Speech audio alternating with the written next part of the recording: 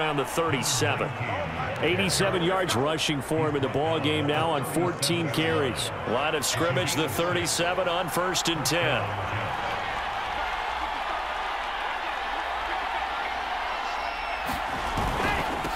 And he'll give it here to his running back. And that'll be good for 8 yards to the 45. You know what really fires up offensive linemen? When the guy that is carrying the ball behind them can create his own space and break a tackle along the way. And to give this time to the tailback. They got 2 of the 3 they needed there. Leaves them with 3rd and just a yard. Vision is so important for the man in the middle because his ability to look through all the clutter that's happening in front of him, diagnose a play, and then go make it and finish it, that's when the great ones know that they have the goods. And that last carry puts him right at 100 yards for the game. So how has he done it? Because he's been patient, followed his blocks, let everything develop, and then burst through for big gains.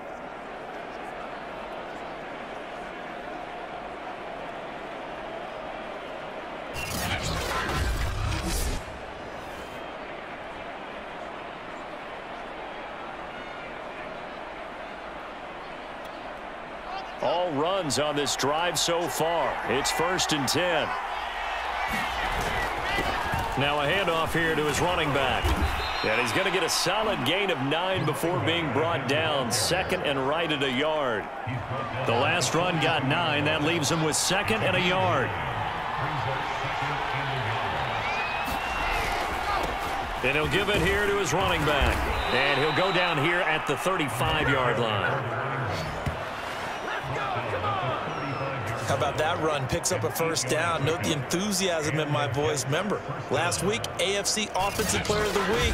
I think he's trying to get another one in the fold. And you talked, watching film, a lot about his form and just hitting the hole, running north and south, as we like to say. And I think he's been doing that a lot recently. Squaring those shoulders and getting downhill.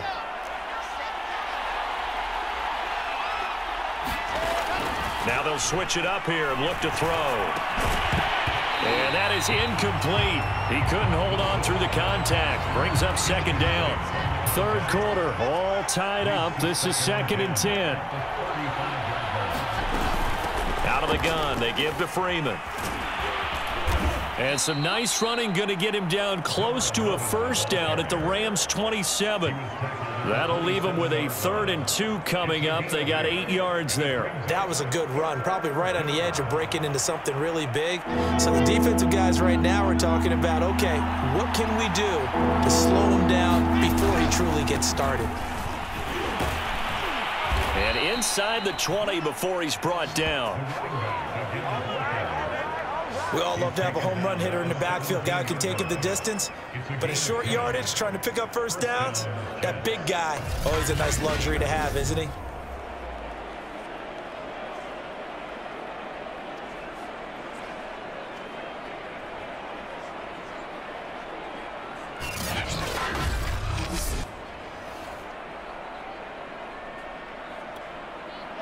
So from the 17 now, here's a 1st and 10.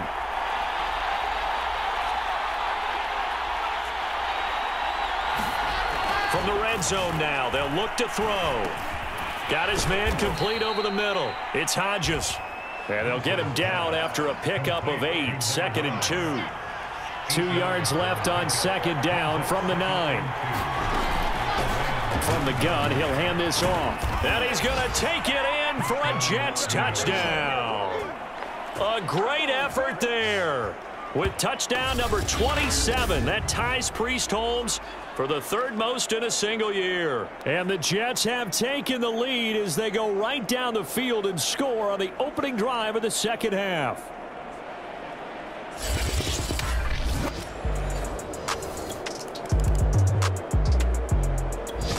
Jets offense coming up now to start their next drive. And now last drive so successful with the ground game, ending in a touchdown. Do you stick with that formula? That would be the #1 thing you would think of, but so many guys now would look at it and say, we've got them set up so well for play action. Now's the time to take a shot. Yeah. But, you know, there was a big-time coach in the state of Ohio who once said, if you throw the ball, if you put it in the air, three things can happen, and two of them are bad. Is that what he would have hates? kept it on the ground. And unable to get downhill there as he'll take this up to about the 37.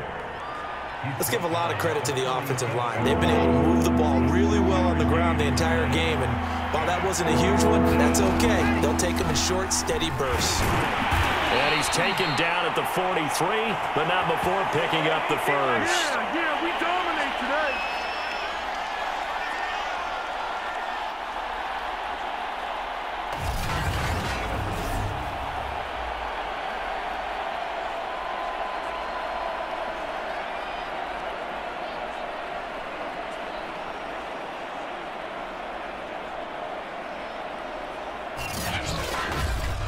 And they're not going to get to the line to run another play. So we will switch ends as the third quarter has come to a close. This is the National Football League on EA Sports.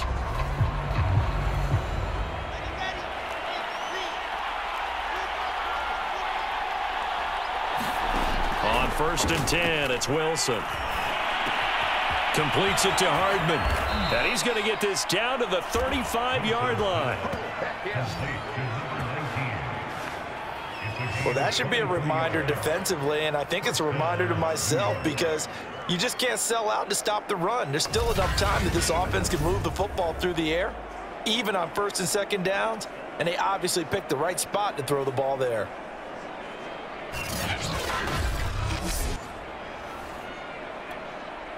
So from Rams territory now, it's 1st and 10 at the 35-yard line. And to give this time to the tailback. And he'll fight forward on the straight-ahead running for just a couple of yards, 2nd down. I'm sure that that's going to be the formula. Just keep the ball on the ground. Keep that clock moving. And when you have the lead this late in the game, above all, stay in bounds. Yes, take care of the football. Yes, gain yardage, but stay in bounds and let that clock tick. Down to the 30 after a gain of 3. The recipe's pretty simple, I think, right? Just give your superstar the ball, continue to feed him. Yeah, don't overthink this one, right? Make sure he's touching the football, but you're also counting on his intelligence in playing the game as well. If it's not there, don't force the run. Just make sure you hang on to the football and keep the clock ticking. The Jets on 3rd down. They've hit 4 of 7. This will be 3rd and 5. On the draw, this will be Freeman. And he gets the first down here as he's taken down at the 24. Well, it is our business to analyze what we saw out there, and on that play, I saw a defense staying in base, not taking a chance, not blitzing, in a situation where they absolutely need the football back. That's either a case of overthinking it or not thinking it through. If you do blitz, do you have to be careful about where you're coming from, or are you just coming from all angles? You have to be careful about where you're coming from, obviously, but at this stage, you have to take a few chances as well.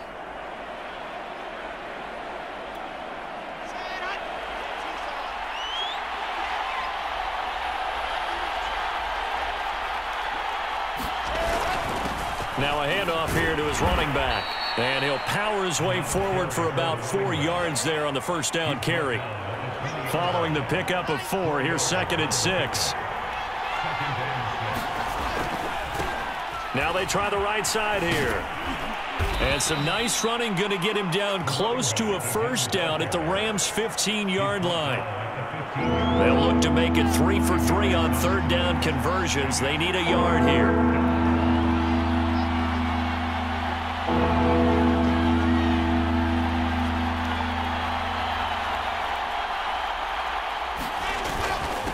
And he'll give it here to his running back. And he picks up the first as he's able to take it down to the 7-yard line.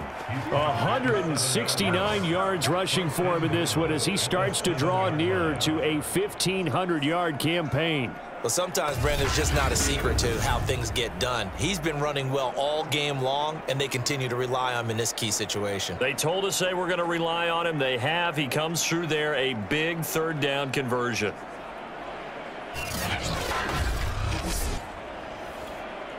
So 1st and goal, 6 points here would go a long way toward wrapping this one up. They'll try and run some clock here as they keep it on the ground. And he'll be stopped up after only a couple of yards as he gets it down to the 5. That didn't just feel like good defense there. That felt like pride, didn't it? He's already gotten into the end zone twice, trying to get there for a third time. No one likes to have the hat trick against them. On second down, Freeman. And he's into the end zone. Touchdown, Jets. A great play there with touchdown number 7 on the year. And the Jets add on to their lead, and it's looking like that win streak is going to extend another week. But that makes this a 2-score ball game. And, you know, the way this thing has been going, Charles, 2 scores kind of feels like 3 or 4 scores.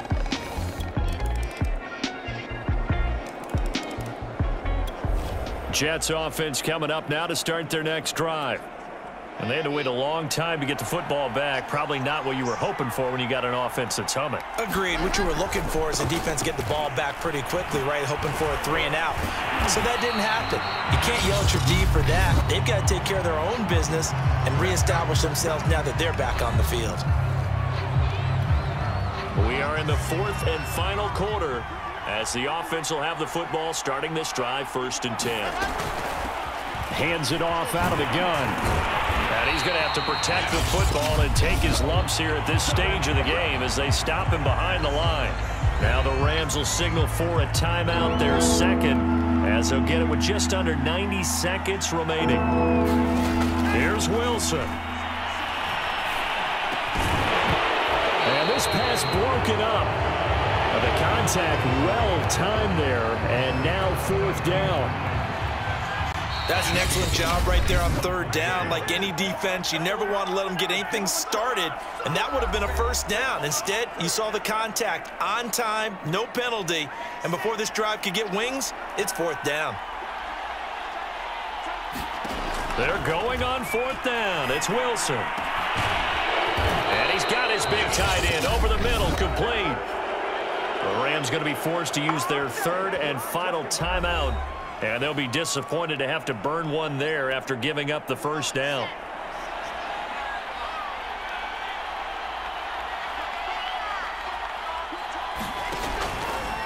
And they'll run on the inside handoff. And he can only manage to get a couple. 2nd and 8 coming up. The last run good for 2. Here's 2nd and 8.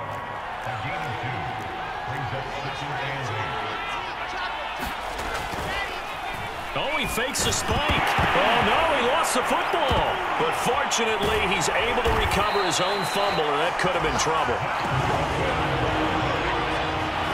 A lot of bad news on that play for them, wasn't there? Lost the football, lost a lot of yardage, but I think the good news outweighs it. Able to retain possession. That was big for them. Good news, they kept the ball. Bad news, it's 3rd and long. Oh, he didn't spike it. He faked it. He sets to fire deep. And that will be incomplete.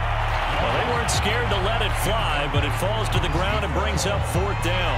And here's a big one now. Trying to hold this lead. They're going to go for it here on 4th down. Throwing now is Wilson. He's going to go up top again. And it's incomplete. Took a shot, couldn't connect. The Jets. Well, going into the final play of this game, they knew that they needed some type of a miracle there at the very end, but they couldn't get it done. However, we were treated to really a spectacular affair. Even though they didn't finish it off, you're exactly right. They took us down to the last play. We're still, you're wondering, could it happen? Possibly, even though we both knew it was a long shot. So for the Jets, the train just keeps rolling. 9-0 now to start this campaign. And they'll return home next week to take on the Kansas City Chiefs. Meanwhile, for L.A., their season is on life support somewhat now at 3-6. And they'll be on the road next week as they get a date with the Seahawks in Seattle.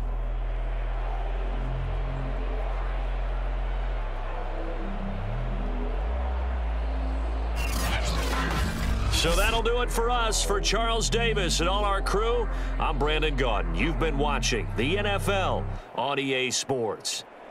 From Los Angeles, so long, everybody.